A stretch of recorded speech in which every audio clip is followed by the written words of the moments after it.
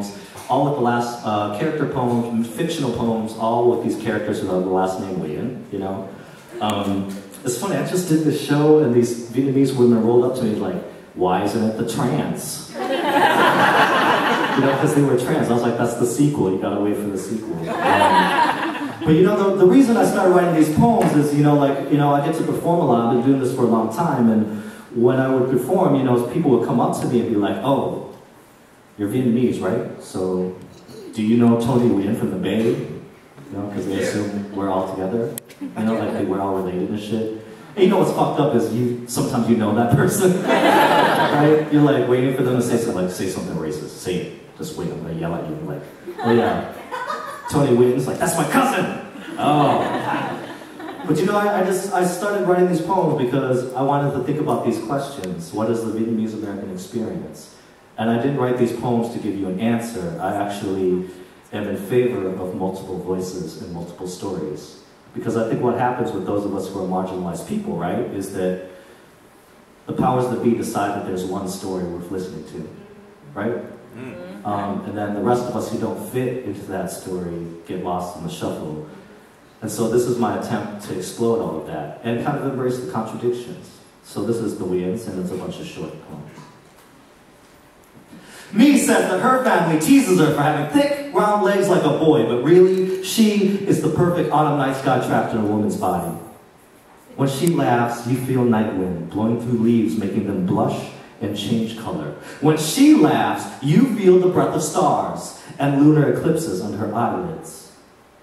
Johnny dances to songs he only half understands in English. His hairstyle's like 1.5 decades out of style. And maybe that brother should just button up that silk shirt where he's wearing this like 1 or 2 buttons more, please.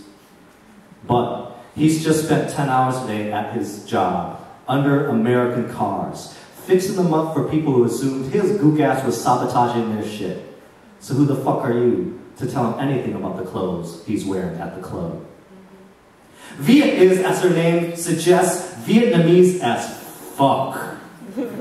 She only eats Vietnamese food, watches Vietnamese films, speaks fluent Vietnamese, reads Vietnamese literature, hangs out with Vietnamese people, only dates Vietnamese people, and is bisexual so she can be attracted to twice as many Vietnamese people. She drives a Korean car, which is as close as she can get. Huey's real name is Hui, and he tells you he may be a descendant of the Nguyen Kings, but he's all queen, baby, recognize. He's been on his feet all day at his job, at the casino, sliding playing cards like ninja stars across green felt tables, and he wishes he could get the look on those faces. Their dreams of fortune crash with the gentle sounds of cards flipping onto their bellies. Bok John doesn't reply when you say "come on" for your bowl of pho, because it's just her in this place every goddamn day from 8 a.m. to midnight. So it's her right to take your money and give you your basil mint bean sprout lemon platter and hate your fucking guts from the safety of her kitchen. Twee's daddy is a Buddhist and her mama is a Catholic, and tonight she's holding up a rum and coke and toasting to non-denominational sin, baby. No, she would not like to dance with your goofy looking ass, but thank you for asking. She's in this club to be seen, and to chain smoke American Spirit cigarettes like the burning embers are beacons to paradise dangling just out of reach at the tip of her nose.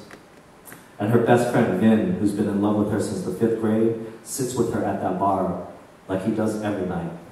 And though he wishes he was a cigarette filter so he could know the stain of her lipstick kiss, he says nothing. He has given up on this love shit. But he has not given up on Long Island iced teas. And tomorrow, though fully clothed, he'll wake up and find many dollar bills stuck in his underpants, and he won't remember how they got there.